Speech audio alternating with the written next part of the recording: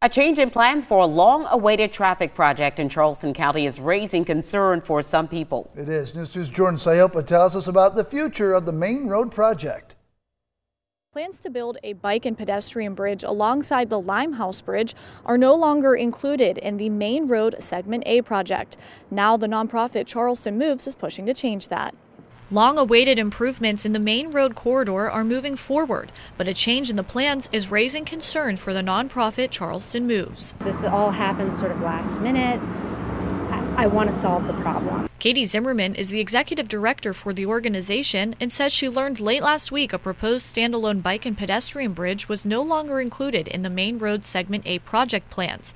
The bridge would have been built next to the Limehouse Bridge, helping to connect several parts of the bike ped network in that area. And obviously, providing bike ped access is important for a lot of reasons.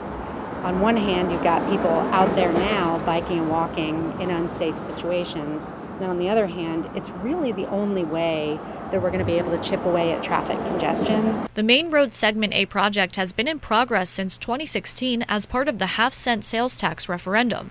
Herbert Nims is the project manager and explained the decision to nix the bridge came after the South Carolina Department of Transportation rejected the county's request to maintain it.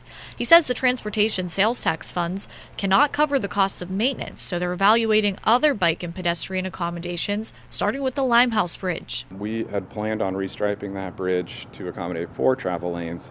So we're looking at maybe reducing that and including a bike ped path on that bridge. Charleston County Council will vote on awarding a design-build contract for the Main Road Segment A project at their meeting on Tuesday. Zimmerman planning to be there to advocate for the bridge.